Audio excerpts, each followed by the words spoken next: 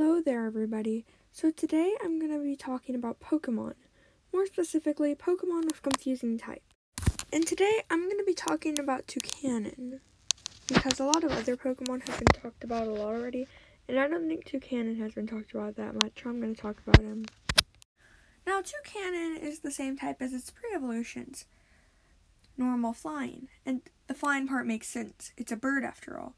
But the normal type it seems a bit strange if you ask me. Personally, I think it should be a fire flying type, because it has been shown to heated speak up many times.